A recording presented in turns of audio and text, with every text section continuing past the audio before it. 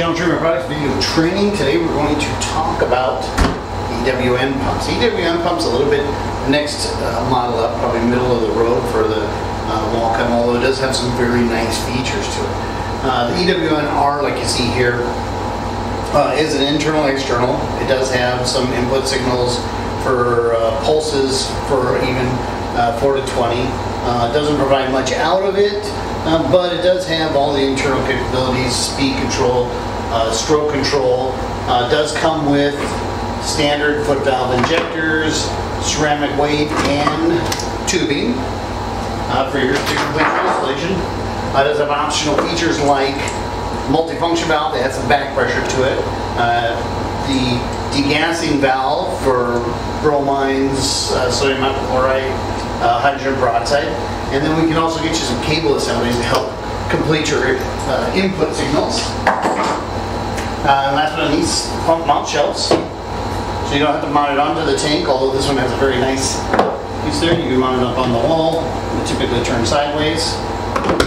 Okay, so now that we've kind of went over some of the accessories and stuff that you can get with it, you'll notice that this pump here, unlike some of the other ones, does have a lockdown screen cover. There is no lock on it, but it does kind of have some bolts that screw it down on. Digital display, 0 to 360 or 0 to 100%. It has stroke control also, 20 to 100%. Below the 20, it's not as repeatable. It's kind of when they mark all of them in red on the stroke dials. All the manufacturers do it that way. And then you have your universal power cord. This one here is 115 volt.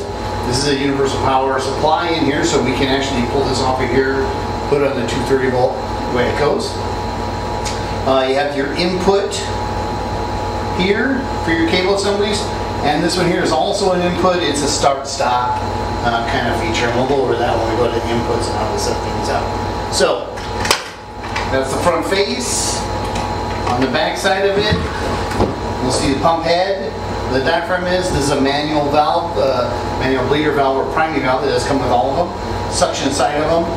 The one thing I want you to remember with all of them is make sure that if you ever do take it apart, that you put your checks in properly. There is an upside down and an upside right place to put in those check valves. A lot of people take it apart just to see what's going on, or priming it when we talk about priming. And if you put them back in upside down, it's not going to work. Okay, so let's talk about a typical pump, and then we can also do like chemical feed tanks or polycubes to help complete your installation. And we have our own line of DW tanks. So without going too far into it, we're going to do some different videos to help us pinpoint how to install them, how to troubleshoot them, and how to wire them, and how to program them. Okay?